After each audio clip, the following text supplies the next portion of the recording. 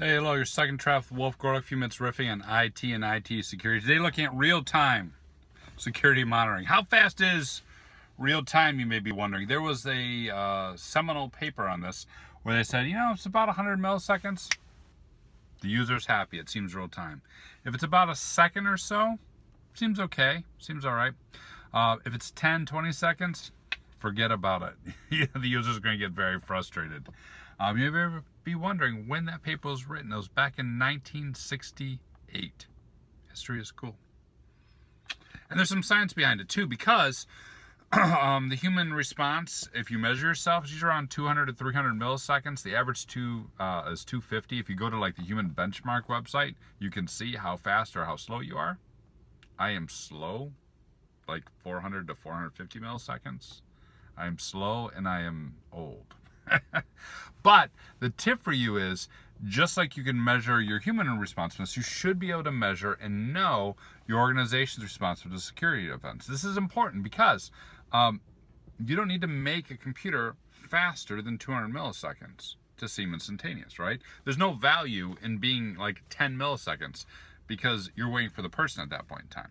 Those slices of time in which you can interact with the computer is really what dictates whether or not it's real time. Abstract that idea and think bigger. For a SOC, for example, how often and how quickly they can look at data and respond to data, that is their segment of time. If they're looking at data once an hour, that means your security tools should be tuned to drive things into there once an hour. If they're only looking at it a few hours a day, that means that your slice of real time is a few hours a day. Which has some interesting things. That means you could maybe get by on an 8x5 SOC. It means you could maybe get by on a little bit slower processing on a SIM or something. And your gut instinct is going to be, because I know my gut instinct was, wait a minute, I need 24/7 instantaneous. What if the criminals get in and I don't know until tomorrow? Remember that in general, we're not recognizing when criminals are in for months anyways. So if you can find them in a day, you're still doing pretty damn good.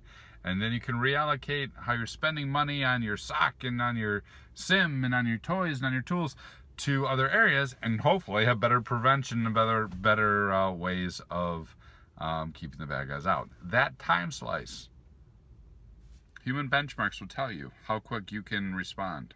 There isn't really today a good way that I know of telling you how quick your institution, your organization, your SOC, your tools can respond. If I'm wrong, hit me up in comments or social media. Let me know, because maybe there is. Who knows? Cheers.